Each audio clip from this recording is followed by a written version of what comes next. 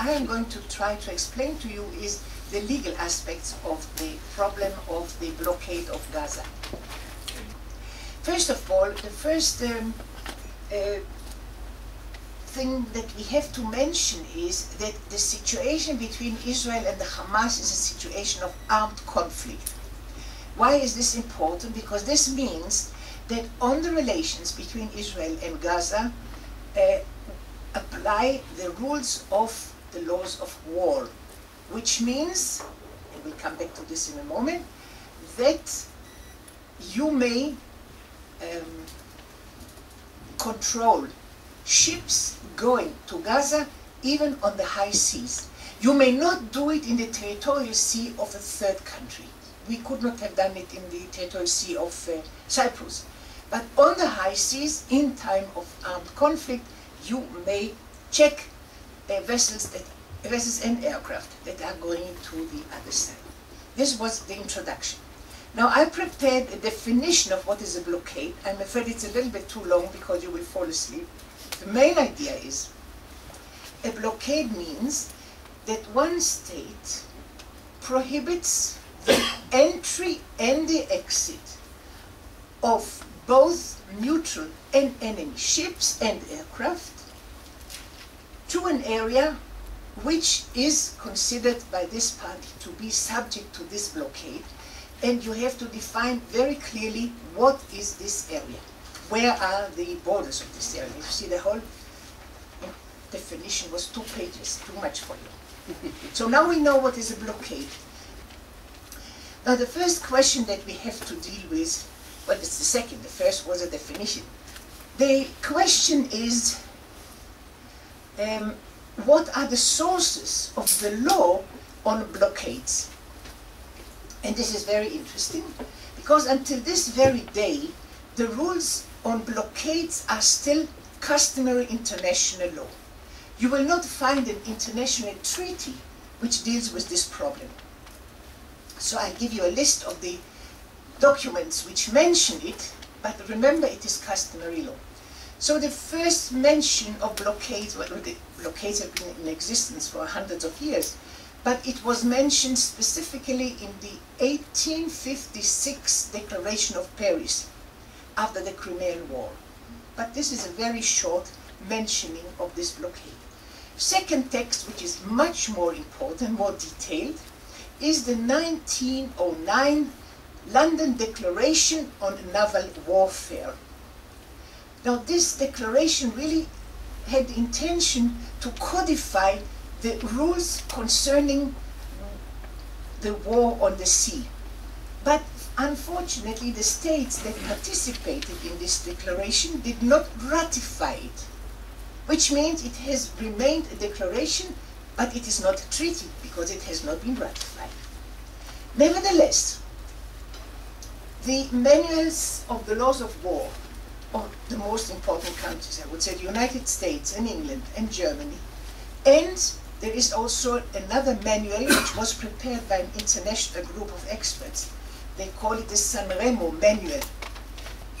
They all say that the laws of the blockade are still the laws of customary international law. And they define these rules very clearly. Now, the very important question, of course, is what are the conditions for the legality of such a blockade? Now, the first one is that you have to declare and notify as much as possible if and when you apply a blockade. It has to be notified as clearly as possible to all those who might be involved in a problem concerning the blockade. Second question is effectiveness. You cannot apply what they call a paper blockade. A paper blockade is not valid, it's not legal. It has to be effective, which means you have to apply and to enforce the blockade, otherwise it will not be valid. And now we come to the third one, which is if you apply a blockade on a certain shore, you must be sure that you do not cut off from the high seas the territorial sea of a foreign state. For instance, if we had had a situation where you cannot get to the territorial sea of Egypt, except if you go through the territorial waters of Gaza, then I would say, here you have to make an exception, because you cannot get to that territorial sea without going through the area which is blockaded. And now we come to number 4.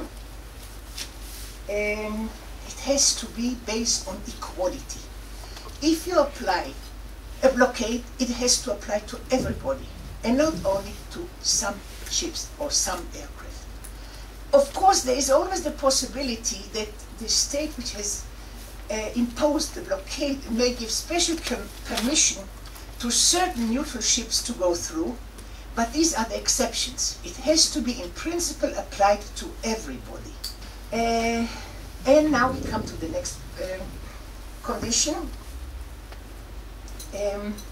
You must permit the passage of humanitarian assistance. And this is a very interesting provision, because, and this I looked up, of course, very carefully, for instance, in the San Remo Manual of 1994, they say you must allow the passage of humanitarian assistance, but on 2 conditions: that the state that applied the blockade can decide where and when and through which port the assistance will reach the coast.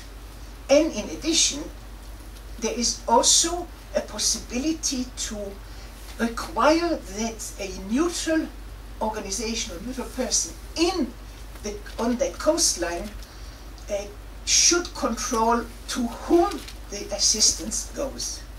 They say, like for instance, the International Committee of the Red Cross can check where does the assistance go. Does it go to the civilians, or does it go to the Hamas in this case? And if you are interested in this provision, I think this is Article 103 of the San Remo text. Another provision, another thing which I wanted to mention is, you may not starve the civilian population. This I mentioned already earlier. This is not written in the 1909 text, of course, but this is the result of general international law of war as it has now been accepted. So these, I think, are the conditions for the validity of a blockade. Now we come to the next question.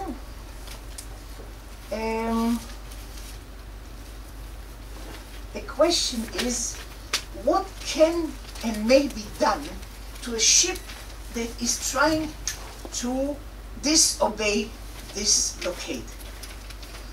And here we have to make a distinction between merchant ships and warships. With regard to merchant ships, the principle is that you have the right to what they call capture. The word is used. The word they use is capture, visit, search, and if the ship resists, you may even attack it. This is based on all the 3 or 4 manuals that I mentioned earlier. Now the next question would be, where can you start to apply this blockade? Where can you start, in what kind of waters can you start to control? And the answer is, as soon as it is clear that a certain ship intends to break the blockade, you can start to deal with it even when it is on the high seas.